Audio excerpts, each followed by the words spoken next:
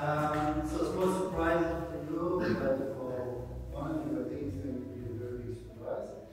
A few months ago, I decided to invite a guest dancer who's going to be part of production of Swan Lake. It's someone you all know, more or less. Some of you know him really well, some of us not so much, but you will get to know him.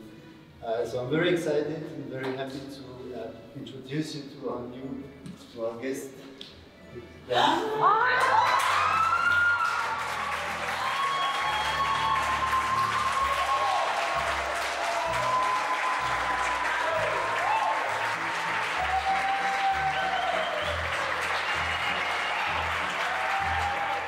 Aurelian planned everything by himself, and he asked my director in Norway, and then he made a deal with her, and then yes, back in WA. Yeah, back in WA, exactly. I see some new faces, and then looks like company is bigger. So I'm very happy to dance again with Chihiro, and at the same time it's very challenging.